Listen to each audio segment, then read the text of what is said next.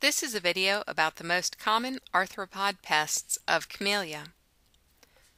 Camellias are nice flowering plants to have in the landscape, but sometimes different pests can reduce their beauty.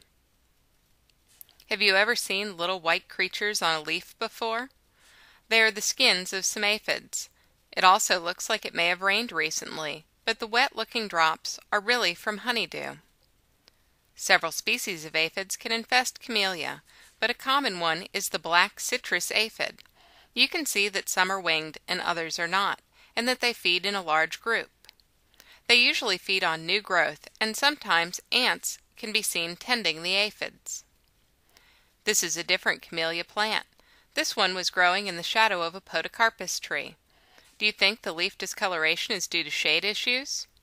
If you flip the leaves over, it's obvious why they look so bad. Do you know what this is? The brown things are female T-scales. The males are usually smaller than the females, and T-scales can be a challenging pest to deal with. The last camellia pest we'll cover today causes fine stippling to the leaf surface. The stippling damage on the leaves is made by spider mites.